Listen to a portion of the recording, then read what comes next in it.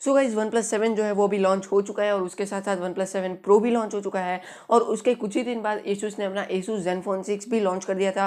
तो ये जो OnePlus 7 Pro है और ये जो Asus का Zenfone 6 है वो दोनों ही फ़ोन एक दूसरे से काफ़ी सिमिलर हैं, लेकिन इन दोनों में काफ़ी सारे डिफरेंसेस भी हैं। तो आज के वीडियो में मैं आपको बताऊंगा कि आपको इन दोनों फ़ोन्स में से कौन सा लेना चाहिए, कौन सा इन दोनों फ़ोन्स में से ज़्यादा बेहतर है। तो नमस्कार दोस्तों, मैं हूं मुनील, आप देख रहे हो टेक एमएस। तो चलिए जल्दी से आज का वीडियो शुरू करते हैं।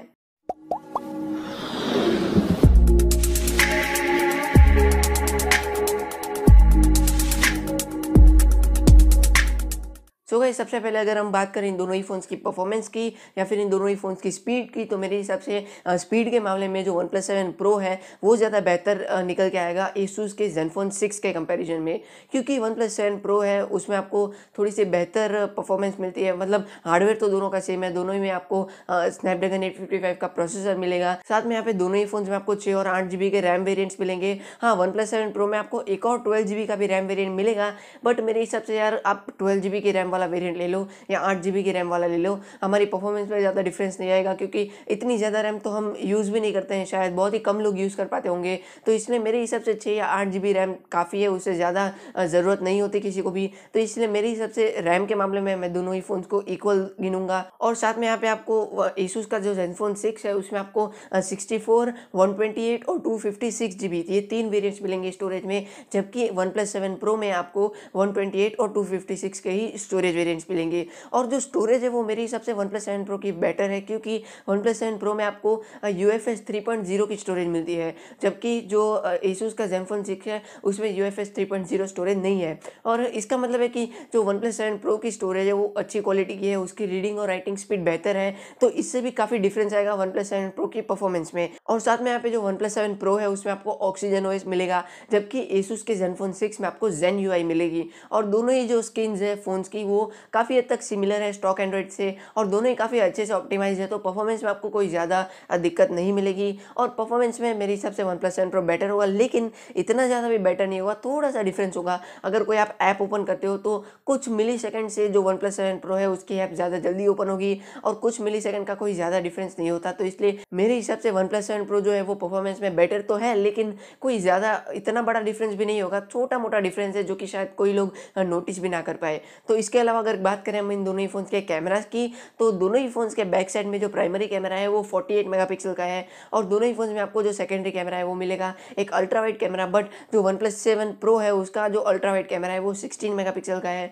और Asus के Zenfone 6 का अल्ट्रा वाइड कैमरा 13 मेगापिक्सल का है। और साथ में यहाँ पे OnePlus 7 Pro में आपको एक और टेलीफोटो कैमरा भी मिलता है 8 मेगापिक्सल का, जिससे कि आप 3x ऑप्टिकल जूम वाली फोटोज खींच पाओगे। मतलब OnePlus 7 Pro में आपको पीछे की तरफ 3 कैमराज मिलेंगे, जबकि Asus के Zenfone 6 में आपको पीछे की तरफ सिर्फ 2 कैमराज मिलेंगे। और यार अगर कैमरा की क्वालिटी की बात करूँ तो मेरे हिसाब से यहाँ पे ठीक है, आपको OnePlus 7 Pro में 3 कैमराज तो मिलते हैं, बट यहाँ पे जो कैमराज की क्वालिटी है वो मुझे इतनी ज़्यादा अच्छी नहीं लगी। हाँ, जो प्राइमरी कैमरा है 48 मेगापिक्सल का वो तो अच्छा खासा आपको परफॉर्मेंस दे देगा, लेकिन जो बाकी के 2 कैमराज है जूम वाले और अल्ट्रा वाइड वाला वो इतने अच्छे नहीं है, काफ़ी मतलब कमज़ोर है वो कैमराज, और उनका फ्लैगशिप लेवल वाले फ़ोन के साथ कंपेरिजन तो पॉसिबल ही नहीं है। आप मिड रेंज के साथ कंपेरिजन करो तब वो थोड़ा सा सही लगता है, इतने खराब है वो कैमराज। तो इसलिए Zenfone 6 जो है उसके कैमराज मुझे थोड़े से ज़्यादा बेहतर लगे। और इसके अलावा अगर बात करें दोनों ही फ़ोन्स के फ्रंट कैमरा की, तो जो OnePlus 7 Pro का फ्रंट कैमरा है वो एक 16 मेगापिक्सल का कैमरा है, और वो एक पॉपअप सेल्फी कैमरा है। मतलब वो आपके इस फ़ोन के ऊपर की जो फ्रेम है उसमें से बाहर निकलेगा। वैसे ही अगर हम बात करें Zenfone 6 की, तो उसमें कोई फ्रंट कैमरा ही नहीं है, उसका जो बैक कैमरा है वही फ्लिप होकर आपके आगे आ जाता है फ़ोन के। तो वही आपका फ्रंट कैमरा है और वही आपका रेयर कैमरा है, दोनों एक ही है कैमराज। तो इसलिए डेफिनेटली यहाँ पे जो Zenfone 6 है उससे आप ज़्यादा बेहतर सेल्फीज क्लिक कर पाओगे।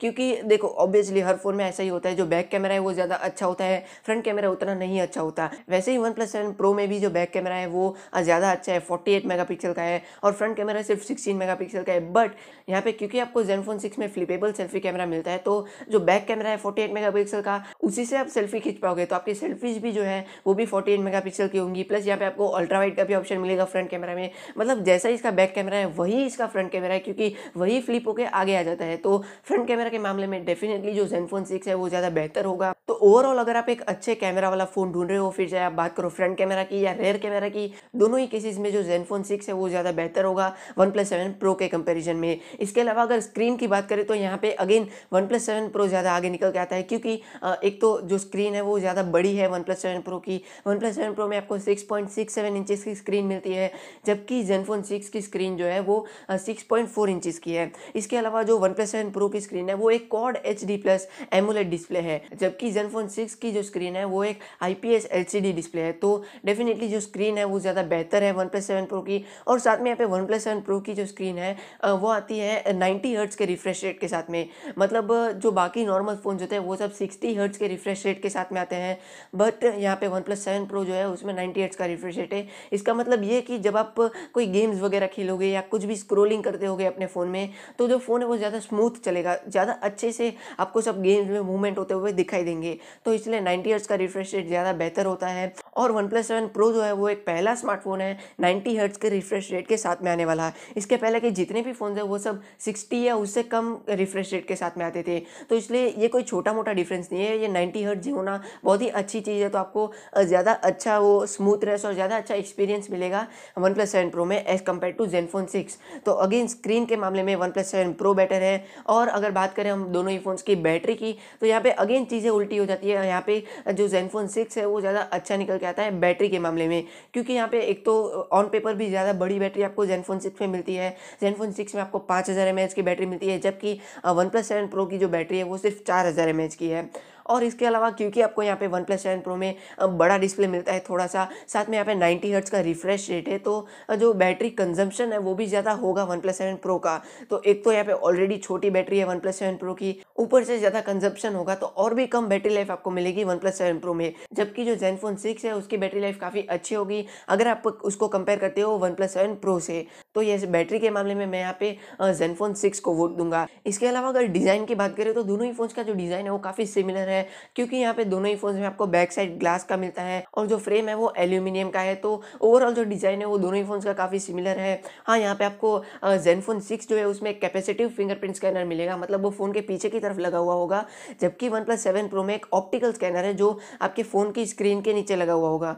तो अब यहाँ पे दोनों ही केसेस में दोनों ही फिंगरप्रिंट स्कैनर के अपने अपने फ़ायदे भी है, अपने अपने नुकसान भी है। जैसे जो ज़ेनफ़ोन 6 का कैपेसिटिव स्कैनर है वो फ़ोन के पीछे लगा हुआ होता है और ये थोड़ा सा पुराना है। जो OnePlus 7 Pro का इन डिस्प्ले वाला फिंगरप्रिंट स्कैनर है वो एकदम लेटेस्ट टेक्नोलॉजी है। तो यस, अगर आपको लेटेस्ट टेक्नोलॉजी चाहिए तो OnePlus 7 Pro का इन डिस्प्ले वाला फिंगरप्रिंट स्कैनर ज़्यादा अच्छा है। लेकिन यहाँ पे टेक्निकली जो ज़ेनफ़ोन 6 का कैपेसिटिव स्कैनर है वो ज़्यादा सिक्योर है।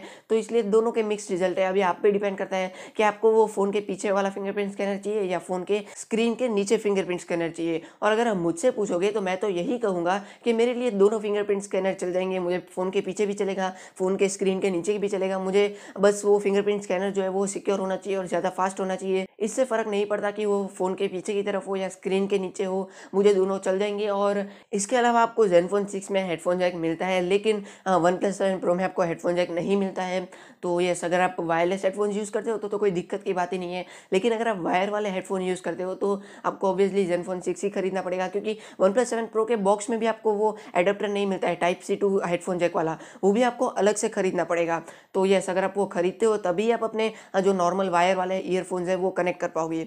और इसके अलावा जो OnePlus 7 Pro है उसमें आप स्टोरेज को एक्सपांड नहीं कर सकते, आपको बस 2 सिम कार्ड्स का ही स्लॉट मिलेगा। जबकि जो ज़ेनफ़ोन 6 है उसमें आप स्टोरेज को एक्सपांड कर सकते हो, आपको इसमें डेडिकेटेड सिम कार्ड स्लॉट मिलता है, मतलब आप 2 सिम कार्ड्स और जो मेमोरी कार्ड है वो तीनों ही चीज़ साथ में लगा सकते हो। तो ये भी एडवांटेज है ज़ेनफ़ोन 6 के खरीदने का। लेकिन यार, स्टोरेज आपको दोनों ही फ़ोन्स में 128 और 256 GB स्टोरेज के वेरिएंट्स मिल जाते हैं, तो मुझे नहीं लगता आपको स्टोरेज को एक्सपांड करने की ज़रूरत पड़ेगी। लेकिन स्टिल आपको ज़ेनफ़ोन 6 में ऑप्शन मिलता है, तो अगर आपको चाहिए कि आप मेमोरी कार्ड लगा सको फ़ोन में, तो आप ज़ेनफ़ोन 6 कंसीडर कर सकते हो। इसके अलावा जैसे मैंने आपको कहा कि दोनों ही फ़ोन्स में आपको मोटराइज़ फ्रंट कैमरा मिलते हैं, तो कुछ लोगों को ये अच्छे लगेंगे, कुछ लोगों को अच्छे नहीं लगेंगे, क्योंकि एक तो ये पब्लिक में अटेंशन भी ग्रैब करते हैं, तो कुछ लोगों को ये अच्छे लगेंगे। लेकिन दूसरी तरफ क्योंकि इसमें मोटर्स का यूज़ किया गया है, तो क्या पता कभी मोटर ख़राब हो गई तो आपका OnePlus 7 Pro का कैमरा बाहर ही नहीं आएगा, या फिर ज़ेनफ़ोन 6 का कैमरा फ्लिप ही नहीं होगा। तो अब यहाँ पे मिक्स मिक्स्ड रिएक्शन होंगे आप लोगों के। अब ये आप पे डिपेंड करता है कि आपको क्या लगता है, मोटराइज कैमरा अच्छा है या ख़राब है। जो भी हो यार, दोनों ही फ़ोन्स में मोटराइज कैमराज हैं, तो यहाँ पे दोनों ही फ़ोन्स एकदम इक्वल हैं। और अगर हम दोनों ही फ़ोन्स की प्राइसिंग की बात करें तो यहाँ पे जो ज़ेनफ़ोन 6 है वो अभी तक उसकी इंडिया प्राइस हमें पता नहीं चली है, लेकिन एक्सपेक्टेड जो उसकी प्राइस है वो है अराउंड 40,000 रुपीज़। उससे क्या पता ज़्यादा भी हो सकती है, कम भी हो सकती है, लेकिन मुझे लगता है कि उससे कम ही होगी या फिर 40,000 ही होगी। उससे ज़्यादा होने के बहुत ही कम चांसेस है, क्योंकि इसकी जो यूएस प्राइसिंग है वो है अराउंड 31 या 32,000 अगर आप उसको इंडियन करेंसी में कन्वर्ट करते हो तो इसलिए मुझे ऐसा नहीं लगता कि इसकी जो इंडिया प्राइसिंग होगी वो 40,000 से ज़्यादा होगी। और यहाँ पे इसका जो हाईएस्ट वेरिएंट होगा 8 GB रैम और 256 GB स्टोरेज वाला, वो हो सकता है 50,000 के आसपास हो या उससे कम हो।